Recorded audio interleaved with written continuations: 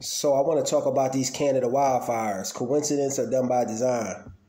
They do say wildfires are caused by campfires, power lines, and heavy technology. But to me, you never know what the wicked people and the evil we're up against. I wouldn't put anything past them. But they do say this is the worst air quality ever reported, and being outside is like smoking 3 to 11 cigarettes a day. Crazy.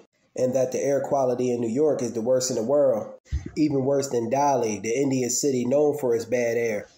They say 100 million people in the U.S. and across 13 states are impacted by this, all due to these wildfires that have erupted in Canada. They're urging people to stay indoors, especially the sensitive parts of our population, older people, etc. But I like to recommend a few supplements and herbs, family. Things I take myself. I'm having a lot of excess mucus right now in the body. And these supplements I'm about to show you are good for upper respiratory, mucus, and immune health. First off, we got black seed oil. And I'm not sponsored by any of these things. I'm just simply showing the family things they could take to help them out. Black seed oil helps with upper respiratory conditions and rids the body of excess mucus. It supports the immune system and helps with bronchitis. And I believe I only paid like 21 bucks for this bottle. And to me, it does help get rid of mucus. It helps with the nasal, the breathing.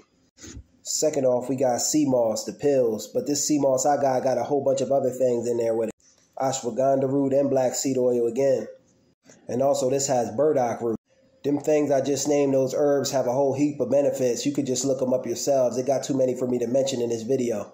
But I believe I paid like 30 bucks for this off of Amazon, which is kind of expensive, but good health costs. Sea moss also helps you with the upper respiratory and ridding the body of excess mucus. And it helps with joint pain and inflammation. Vitamin C and elderberries are also good ones to take, family. Make sure you keep your family, your kids, and your loved ones safe around this time, my peoples. And keep yourself healthy as well. They do say those COVID masks that people were wearing are making a comeback as well. But the best masks to get are the P100s with the filters on the side. Something more to this with them now trying to get people to wear masks again? Maybe something else again, respiratory related, coming down the pipeline? You never know, my people. Just stay safe. Peace.